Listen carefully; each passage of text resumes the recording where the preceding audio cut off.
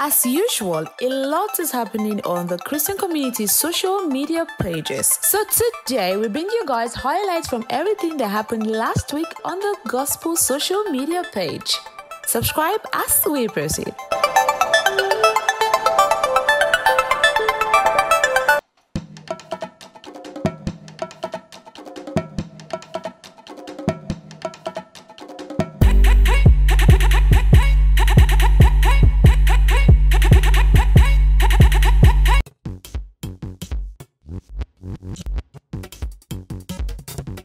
On the 6th of October 2022, social media went a bit crazy with a sudden rumor that singer Frank Edwards had proposed to Pastor Paul Enenche's first daughter, Deborah Enenche. Honestly, if you all want to cook a rumor, try to make it a bit juicy, please. So apparently, Deborah posted a picture showing a ring on her finger, and the next day we suddenly saw pictures and posts of people claiming that she was engaged to Frank Edwards.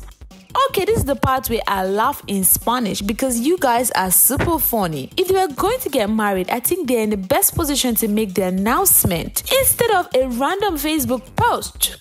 Well, since a lot of you decided that you want to suddenly forget how the internet works, then that's fine. But bear in mind that Frank Edwards is not engaged to Deborah Enenche at all. He even came to Instagram and posted a disclaimer to the viral gossip.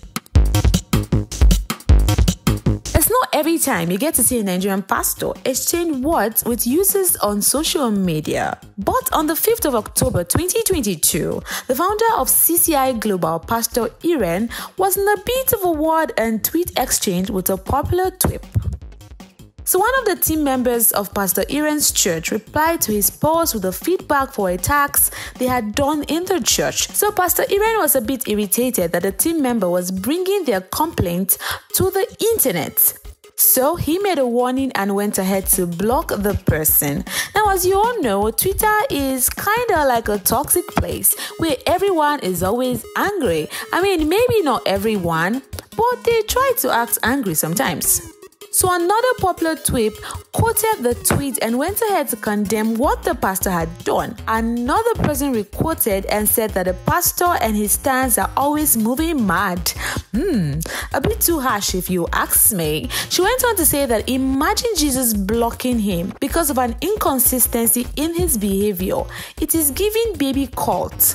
Wow, strong choice of words. Mind you, this lady has in the past attacked some of Pastor Iren's church members, especially Tomiwa.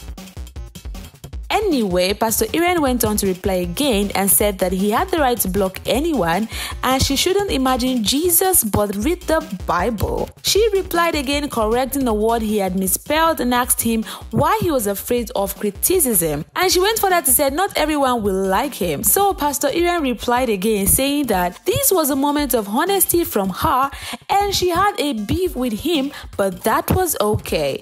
He ended it with a tweet saying, people want a pastor to be pushed around, you block them, problem. You engage, they start crying. And he further said that not many pastors are as friendly as he is.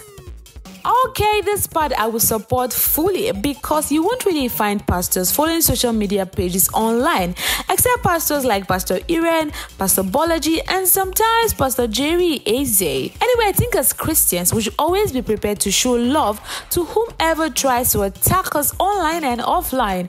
Many people reacted to Pastor Iren's tweet, including Joshua Mike Bamiloye, who most times get his own share of attack every time on Twitter about his belief. The last time Ada Aye and Limo Blaze teamed up together, it produced amazing hit songs. And here we are again. These amazing gospel artists and songwriters are about to give us another song. They're gradually tilting towards the Amapiano trend in the music industry, and we love to see this. I think it's great that Christians also have the Jaye Jaye songs too to lift our spirits. While we wait for the full song to drop, they have released a TikTok sensation for us to vibe to. So head on to TikTok and Instagram and vibe to this new song. During the week, we saw legendary singer Chioma Jesus take us through her journey outside Nigeria. She was seen in videos posted on her Instagram page at the airport boarding. Apparently, she was flying out to attend an event in Zambia, and she did not disappoint us as always with her elegant white dress. It's the majestical walk for me, and yes, Chioma Jesus is a 10.